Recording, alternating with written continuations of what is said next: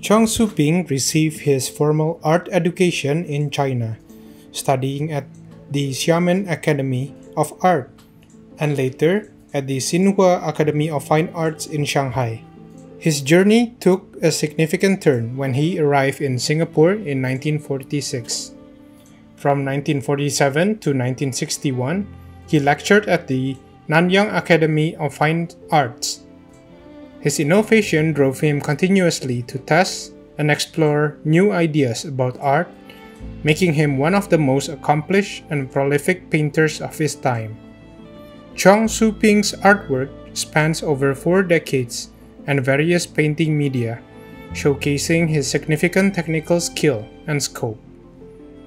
In 1952, Cheong Soo Pieng, with fellow artists, traveled to Bali to combine their ideas and present the Nanyang style, Singapore's first distinctive painting style. During the 1950s and 1960s, his paintings were empathetic and introspective representations of the people, landscapes, and customs of Singapore and the wider Southeast Asia region.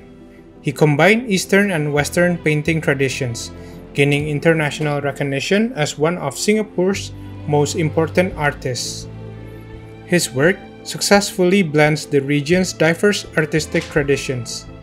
One of his abstract and cubist works is in this July sale. Titled Fishing Village, this work is a dramatic construction of lines and planes using a dark, cream, and brown palette. Spanning 65 by 45 centimeters, this work was executed in 1960 with ink and color on paper.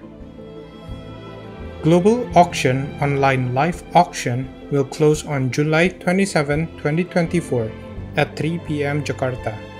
Save the date, come to our preview, and register for bidding now.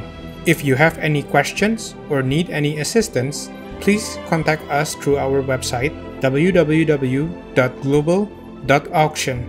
Thank you, and I'll see you in the next video.